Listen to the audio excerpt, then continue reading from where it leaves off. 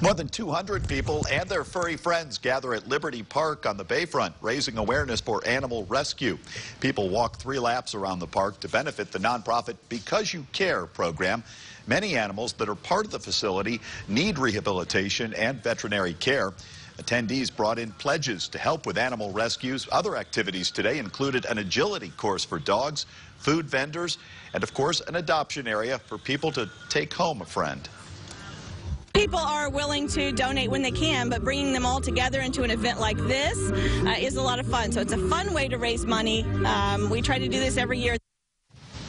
Organizers of the event say they're hoping to raise about $30,000 to help out animals in need.